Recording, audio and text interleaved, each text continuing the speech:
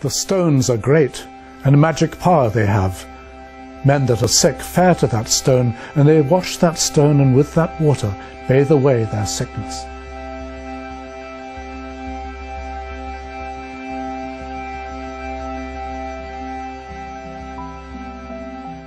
The placebo effect has been known about for ages and always been considered hugely important. In the history of medicine, the great monument Stonehenge may actually have been a kind of placebo hospital, a place to which people came in order to receive faith cures. What they did, we believe, is to touch the stones and through them absorb, as they believed, some magically potent medicine. But it's only recently that science has begun to get to grips with what's actually going on when people respond to placebo treatments by reducing their sense of pain. It involves the use of the endogenous opiates, our own internal painkillers, a drug rather like morphine, which we release in order to control pain. What's always interested me, though, is the other question, the real mystery, not how they work, actually why placebos work. If you think about it from the point of view of evolution, a placebo effect is actually rather paradoxical, because when we get better under the influence of a placebo, of course we're curing ourselves. That's what a placebo is by definition. It's an inert substance. But if we can cure ourselves of an illness, then why don't we just do it? Why don't we just get on with it? Why do we need to wait for permission from a sugar pill or a quack doctor or a snake oil? The only reason we don't, and this must be the explanation, is that it isn't actually in our interests to cure ourselves immediately, whatever the circumstances. Lots of the things we count as illness, pain or fever or nausea for that matter, are not actually illnesses in their own right. They're evolved defenses which we put up against illness. And of course, we don't want to undermine them. We don't want to lose pain when in fact it's protecting us from further injury. We don't want to stop feeling sick when our bodies are full of toxins. We don't want to relax a fever when we've got bacteria to deal with, can't stand the high temperatures which we're developing as a defense in our own body. So let's think about the costs and the benefits of, let's say, feeling pain. A little boy falls over in the playground and badly bruises and grazes his knee. It hurts. He cries.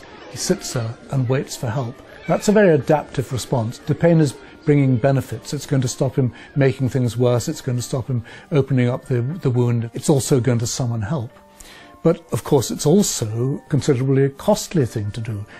If that pain continues too long, he's not going to be able to get on with his life, he's not going to be able to feed himself, he's not going to be able to run away from a predator if one turned up. Now his mother turns up, takes him in her arms, kisses it better, he feels safe now, and he doesn't actually need to feel the pain to the extent he did to protect himself. He's going to be protected by his family from now on. The effect of that is that suddenly the benefits of the pain have been reduced. It's not essential anymore.